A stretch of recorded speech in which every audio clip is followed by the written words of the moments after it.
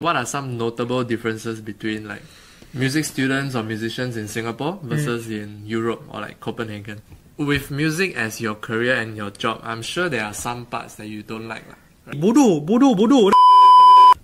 Alright, welcome back to another episode of Starving Artists of Singapore, the show where we find out more about what it's like being in the arts industry in Singapore. 要不要果汁？不要，我不喝甜的。你看我身材长这样。It's okay. Turn off all alarms. 哇。 It appears that his suit can fly. Turn off all alarms. Back to another episode, and today we have... Actually, this is not the first time he was here. We actually shot the first pilot episode, but Yep. it wasn't that great. Maybe we should show some behind the scenes. No, I deleted it already. Yeah, it's pretty bad. But yeah, we have Jeremy Ng today. Thank you, Ben Tong. So Jeremy is currently a rising year 4 student in NUS, just like myself. Yep. He's currently studying YST, majoring in Percussion. And he's an established local percussionist. Still establishing. I mean, I'm still trying my best, doing my best to becoming the best version of myself and stuff. So, yeah. Yeah, he's been actively performing with different orchestras like here. And he's also a part of Asian Youth Orchestra, which is like a touring orchestra that travels all across the world. More on that later. But anyways, welcome to the show. Thank you, Ben Hong, for the invitation again. Hey. So let's start with what are you up to these days? I mean, honestly speaking, in the coming 4 to 5 days time, I'll be traveling around again for the Asian Youth Orchestra because I got in again for round 2. So you have to audition for that? Yep. Then, like, do they pay you or? I mean, they give us a stipend and stuff. So honestly speaking, it is a great deal. And I mean, travel expenses, accommodation, everything is being paid for. All you have to do is do your job by studying the music and performing the music. How long is it? Well, in about 6 to 7 weeks actually. 6 to 7. Oh, this is like a paid holiday kind of internship kind of thing, I would say it's an internship-ish, but generally speaking, it is a festival. How many YST got how many people? I think from this year we actually have like maybe a total of 4, if I'm not wrong. This is inclusive of actually alumni as well. So in terms of active YST students, I believe I'm the only one.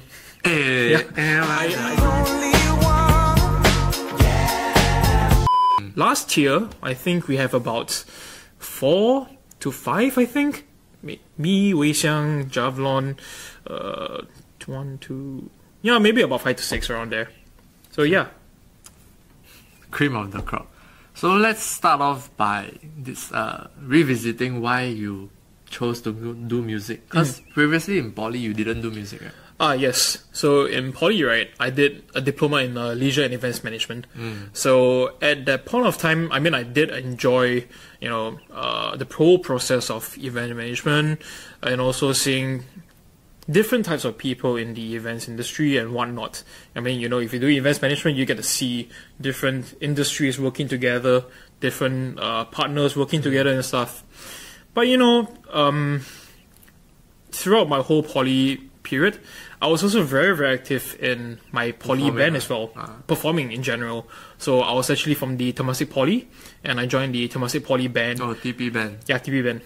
And that's how I met a few various musicians. Justin. Yes, Justin. Still using the TP band emails, I think. Oh, really? Yeah. I totally forgot about the email already. But yeah, I mean, both me and Justin, we were actually part of the main comm back then in our TP band. So you were his senior? Yes, I was his senior. Fun fact about Justin. So actually, I knew about this boy because he's actually my neighbor as well. Oh, yeah, Pasir Ris. Yes, Pasir Ris. And the thing is, right, back then when I was younger, I didn't know who was around my area. So I think it was like every weekend I would hear this saxophonist practicing super loud. Nuisance. But very, very nice tunes, So I was wondering, like, come on, who is it? Then fast forward to like when I was in year 3, I think. Then that's where I saw this guy, this Justin fella. Yeah. And when we took the bus back home together, I asked him, hey, where do you stay? Pasir Ris. Like, oh, okay, let's go back home together. I dropped off at my bus stop. He dropped off as well. Then I'm like, stalker. No way. Then I asked him, so where do you actually stay? Oh, I stay at this block. Same block. Different block actually, just opposite us, Ah. opposite me. I'm like, let me guess. Are you actually the one that practices every weekend or something, like playing different saxophone tunes? Then he's like, yes. So you are the one. You are the one. Thank you very much.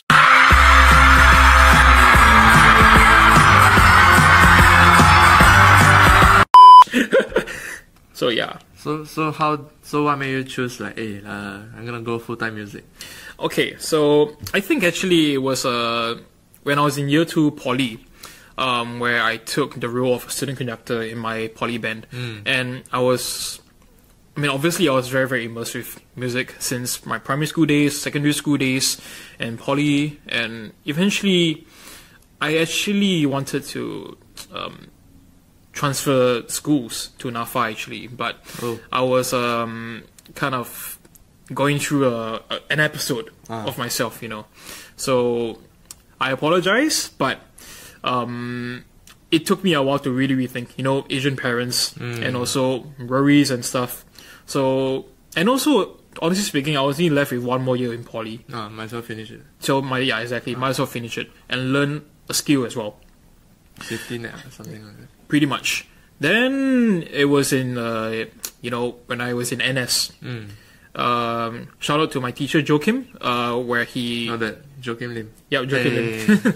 Yeah, whereby he actually, asked me if I wanted to do the audition at YST because he did see me performing with various ensembles, like for example the Philharmonic Youth Winds, after my graduation in poly and stuff. And so, yeah, I told myself, why not give it a shot? Why not give myself a chance at doing what I really, really wanted to do? And yeah, eventually I did the audition, and thank you to Joachim, Brett, Mario, and everybody that gave me the opportunity to do what I'm doing now. And I'm really, really happy with, whatever I've been learning and performing since then. So, speaking of you changing career paths, what were like some initial reactions? Were like people telling you, hey, don't do it, it's risky, or like, oh, go for it? Joachim obviously supported you because he went through a similar process. So, what are some notable reactions that you got? I think this was actually interesting because most of my friends are in the supportive role because they see me very, very into music actually. The way I perform, the way I act with my performance and stuff, and they really support my my decision in doing the music path in general. So I guess I could say that all of them, they are actually very, very supportive in general. But real friends are the one who will come into you and like, hey, actually you might want to think harder. Oh, for sure. Because it's very easy to say, hey, go for it, bro. But it's the... Yeah. So got anyone come up to you like, hey, you prepare yourself, it's gonna be a... Oh yeah, for sure. I definitely have friends like that. My primary school friend actually, both of us grew up together. We joined band together since primary school, secondary school, alumni band as well. Shout out to Mahabodhi School alumni band. And you shout out your friend also. Oh yeah, shout out to my longtime friend Wen Xiang. So yeah, thank you for that also. Throughout my years of experience and also throughout our years of friendship, and of course realism. Getting back to realism. So he's the one that tell you like, hey bro, you... Yeah, just in general, get ready for the tough road ahead, and also of course, various musicians in the circle also. But yeah, I told myself, I must be ready for it. The difficulties ahead, the tough road ahead, and stuff. But as some saying would go. If you don't enjoy what you're doing, then essentially the road ahead will be tough will be tough in general. So I generally think that I enjoy my route. I enjoy what I'm doing. So I think I would not regret what I'm doing. But it's quite natural that as with any job, I think I said this before, as with any job, there are things that you don't like. Or in fact, most people don't like their jobs, right? So with music as your career and your job, I'm sure there are some parts that you don't like, right? Has there been any I mean, so far with dislikes or no dislikes.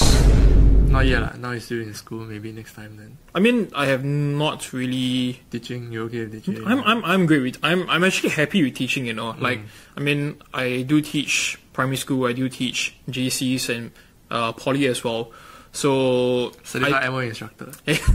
Yeah, so I do enjoy kind of like engaging with the upcoming percussionists in the making. So, and also I think generally it is, you know, we want to actually educate the young musicians or the young Singaporeans who actually may potentially contribute to our scene. Nurture the next gen. Exactly, and I feel that is very, very important as music students as well, because through teaching we get to learn more about ourselves as well as a musician.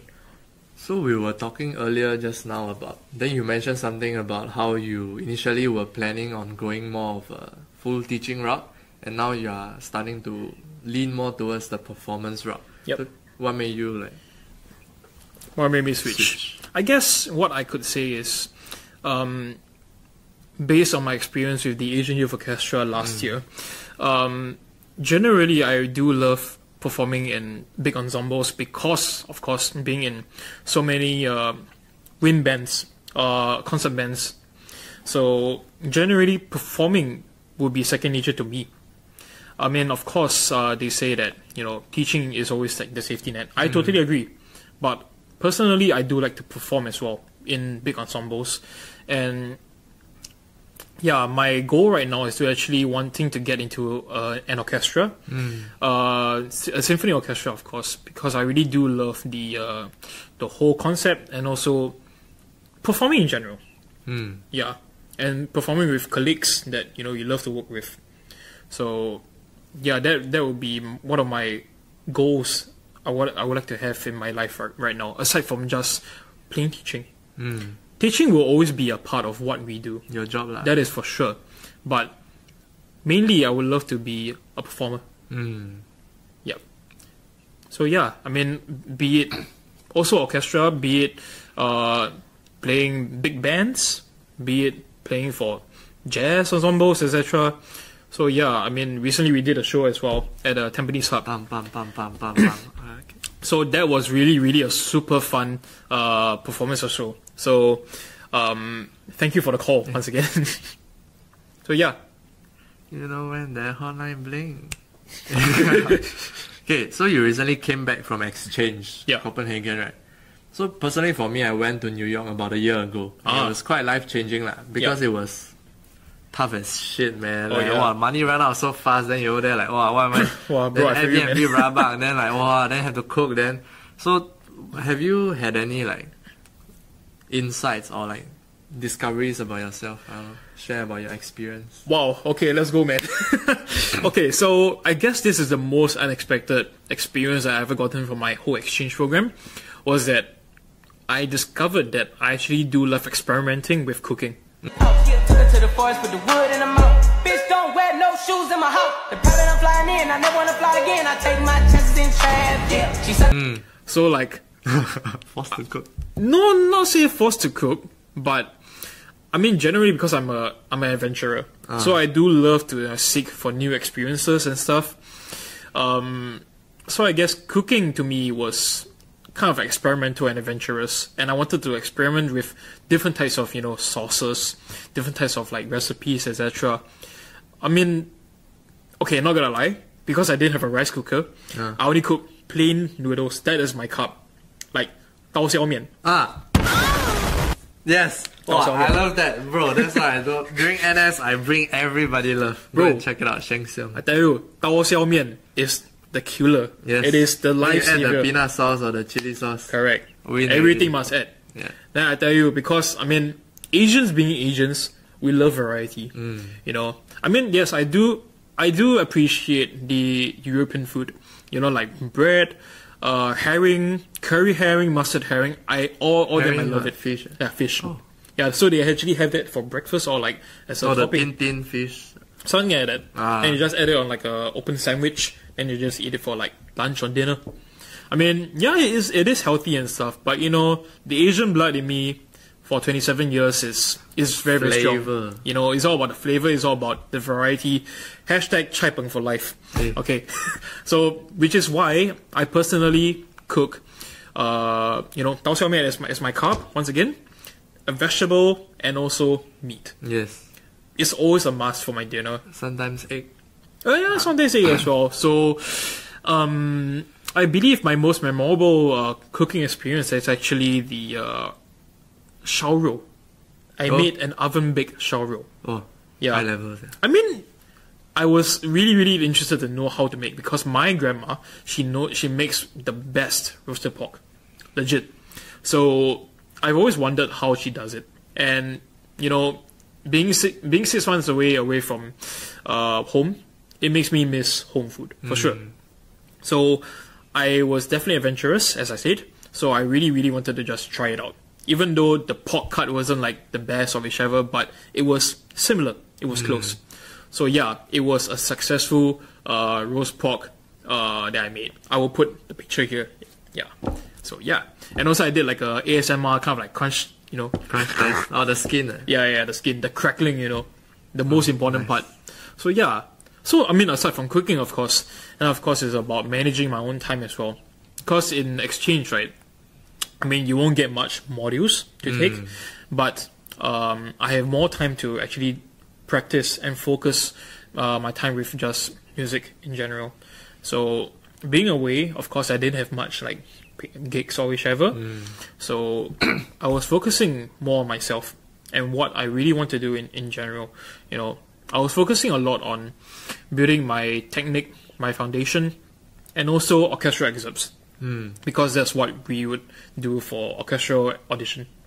So yeah, I had the best experiences with my teacher, Soren Monrad, and also my marimba teacher, Anas Elton. So, and also my timpani teacher, Henrik Tren. So I really love them a lot. Oh, and also one more, Jakob Weber. Really love their approach in orchestral playing and percussion playing in general. So thank you to, you know, the Royal Danish Academy of Music for their teaching and also facilities and stuff. So yeah. Singapore better or facility-wise? I think facilities-wise, both have their pros and cons. So who better? Singaporean must be competitive. I think, okay, honestly speaking, in terms of like rooms, I'm sad to say that, you know, the Royal Danish Academy of Music have more rooms. Oh, more rooms? More rooms to practice for percussionists. Okay. Yes. Yeah. And also because generally we need to book our rooms to practice. So, yeah, it gives us more space. So they got more money. Like. I mean, money is one, I suppose, but I guess it's more students or so. More students or so. And also space as well. Space is a very, very big issue when it comes to like, you know, students or like big schools as well. So yeah, and also they are standalone. Whereas I mean, of course, YST is together with NUS and stuff. And but they are a pure music school. Yeah. Oh. Yeah. So yeah, just like one block over here, full of music students and stuff. Whereas for YST is sure one tower here.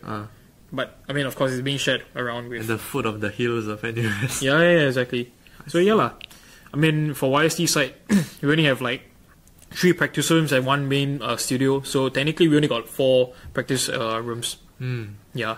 So speaking of comparison, right, between the two, do you notice any differences? I mean, there are, but what are some notable differences between like music students or musicians in Singapore versus in Europe or like Copenhagen? Wow. I think this would actually vary with mindset, I suppose, because being in Singapore, I mean, coming from a Singaporean, I mean, we are all kind of like results based, you know, because it's always been drilled in our education scene that, you know, you gotta study hard, study, you know, your sciences, your maths and English since young and stuff. But whereas for, I think in Copenhagen, if I'm not wrong, I heard from my pedagogy teacher that the European side, or the Danish, who actually enforce music lessons to their children from young. I'm tired of this, Grandpa! That's too damn bad! Oh, so what differences between the musicians? Musicians. Yeah, so like you say now, let's say you just now you say Singapore enforce high standards, right? So Yep. does that like apply for musicians also, like technique or? I think Yeah, so difference between musicians musicians. or the music scene. Music scene. I mean, competitively, it really depends on the brought up. Because, like for example, Depends on what? depends on the brought up of each student. Upbringing. Yeah, upbringing. Right. You know, because let's say some parents, they only want their children to focus on tuition, English, math, science, but there's no tuition in music because they don't allow their children to take because it is not essential per se. So, whereas in Europe, the parents will actually encourage their children to really just study More holistic, yeah, basically, I mean, I don't blame anybody or whichever, but it's just the mindset. Oh no, but what about musicians? So Musicians, like musicians here versus musicians there. Any difference? Like who practice harder or like who? Well, who practice harder? Okay, this question. Example the one on I think there is not much of a difference because each musician has their own goal. And from what I see, right, both is actually competitively kind of like on par per se. So the things that I see in Copenhagen, right, is that definitely there will be a group of people that wants to do a lot of solo works. So they are focusing on solo development. Whereas there's another half that wants to do orchestral. And they are very, very hardcore in it.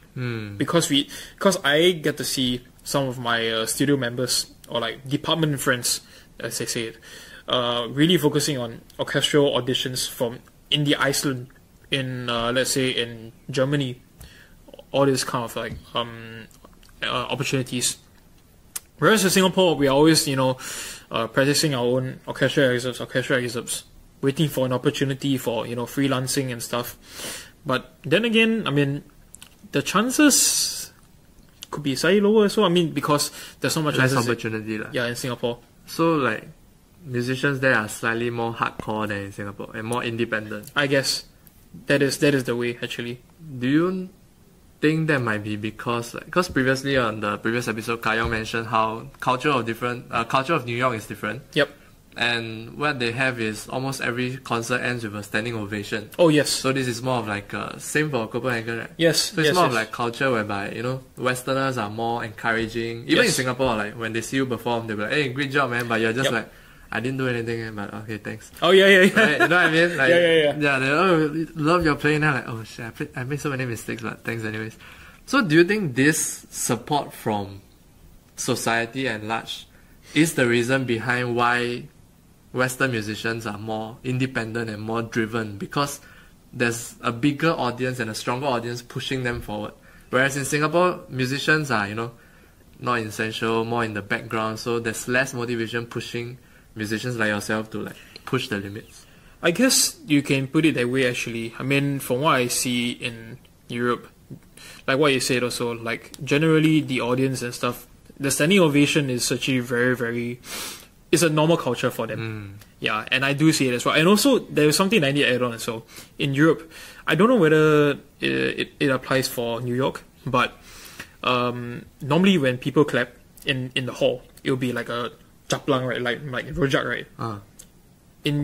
This is pretty amazing, but I experienced so many times whereby in Europe, all of them clap in unison. Oh, bang, bang, bang. Yeah. Together, so... Really? Oh, yeah. So, honestly speaking, right, from that, it really, like, wowed me. And it is a culture. A culture that isn't seen in, I guess, in Asia, at least. So, did Kayong mention something about this? Yeah, like, how culture there is just different, like. Yep. So, you never watched the episode, that's why you don't know, that's why you asked me. God. But I forgot about that part. Yeah. Sorry, Kayong.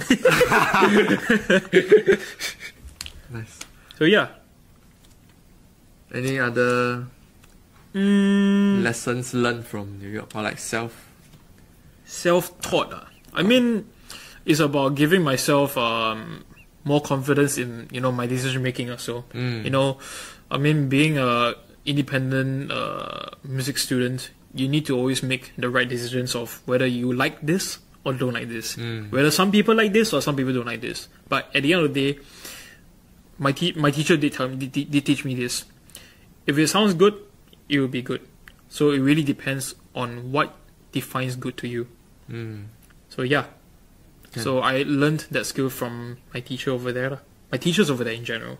So yeah. So far, did I miss out anything? Anything add on? I mean, if I were to add on also, I mean, I've been to different festivals in Europe as well. You know, like for example, I've been to one in the Nordlands, or specifically, it is called the Buddha Beat Festival. So we went. Spelling is here. I don't know how. Yeah. Spell that. I mean, in Singapore, some would. Okay, this one's like a Singaporean joke already, but I think I shouldn't say over here. Just say never mind. Okay, so actually, Buddha, right? If you spell it, you may think as it like Buddha or like Buddha, which is like BOODAH, but it's actually BODO, but with a line at the O. Oh. Yeah, but you know Singaporeans, they don't know the place. Oh, then they bodo. So when I posted on my social media, right, then some of them, they eventually, hey, bodo, then like, hey, cow bodo. So this was a very, very Singaporean thing, which I totally understand, you know. But then again, yeah, Buddha Beat Festival. I learned from, you know, Whelan, who is the current timpanist at the Berlin Philharmoniker, and also with Adelaide, whom is a, how do I say? She's a solo percussionist, a very, very famous one. I really respected her as a young percussionist as well. And I guess I would say that she's a leader in our current generation of young percussionists to follow up with. So I learned techniques from them, and also like valuable lessons from about knowing yourself as a musician, knowing how to calm yourself down, and what are the nerve-wracking situations that we have ever been and stuff, and how do we actually solve them in general. I mean, these are some things that we really need to learn as young musicians, because they don't teach this in school.